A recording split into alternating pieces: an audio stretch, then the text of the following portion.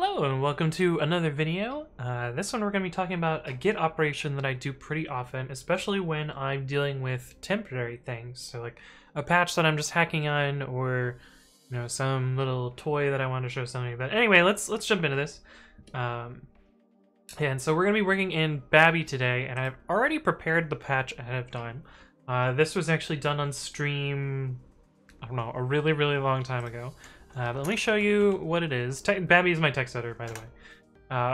Someone on stream was like, "Oh, your text editor is written in Python. Why is it written in Python?" And I told them, "Well, it's because I want to be able to hack on it really easily and do cool stuff quickly with it, because Python's pretty easy to prototype and get stuff working." And so they're like, "Yeah, well, make your text editor render backwards." And I was like, "Okay." It's gonna be kind of silly, but we'll make it render backwards. And so we did that. And so you can see if we do setup.cfg, and I can use the unaliased version. This is actually how I develop on Babby, is I have an alias that goes to my stable version, and then I have the unstable version that I run locally with the actual command. So you can see, like, this is the forward version and this is the backward version, and we enabled that by doing, five or six lines of code. But I know that I don't want this permanently, but it's kind of a cool, neat little demo, and so, I don't really want to commit this to a branch, because, I don't really like to keep branches around that aren't things that I super care about.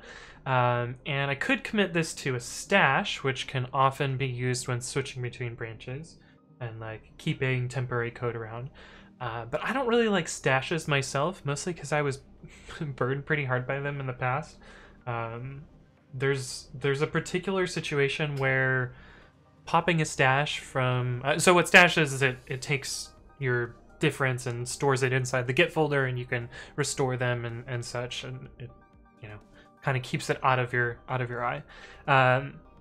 But there's some certain situations where popping a stash that has a conflict with your current code can cause the stash to just disappear, and you lose that change forever. So what I like to do, which is perhaps a little bit old school, but it also highlights a new git command, is I'd like to store patches in patch files. And so the way you can do that, well, first, we can show the difference that's currently applied on top of this by doing git diff, and this is the difference that you can have there.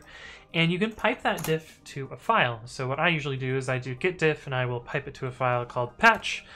Sometimes I will name the patch if I care about that, so maybe I'll call this one backwards.patch. And you can see if we cat that file, it stores the diff in here. So this is one way to keep a diff around for a while. And then what you can do is you can remove the diff here by doing get checkout --dot, and that will make it so that this, we no longer have the backward patch. So if we open setup.cfg, you can see it's forward again. That's cool. And so that's how I kind of save this state later.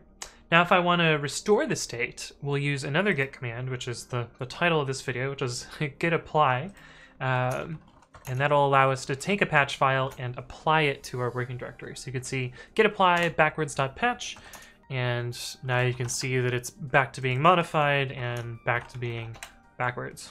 But yeah, the other cool thing about this patch is it was actually functional. Like, you can navigate around. Of course, pressing right on the keyboard actually moves the cursor to the left, so it's a little bit mind-boggling to try and actually do this. But anyway, so that's git apply, and there's another command that you might be familiar with if you're not working in Git. So if you have a patch file and you're not in Git, and you can actually use it in Git as well.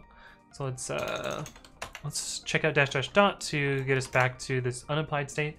There's this command called patch, and I always forget how to use it because it's a little bit weird. If I remember right, it's patch -p1, and then how do you pass it a file? -i. So you can use patch -p1. This strips the first path component of the diff. So if we actually look at that diff there, you'll see that the file names have this A and B at the beginning of them. This is just, Git uses this for whatever reason. And what P1 does, it says, ignore the first path component here. So strip off the A and the B here. Git apply also does the same thing, but it defaults to P1 because it's Git, so it assumes you're working with Git. But anyway, you can do patch-p1-i backwards, and it'll print out that it patched the file, and it'll put us back into exactly the same state here. But anyway, that's git apply and why I use it, how I use it, and also patch, and how you might use that. Although I don't use patch all that very often. But hopefully this was helpful. If you guys have additional stuff you want to see, leave a comment below or reach out to me on the various platforms.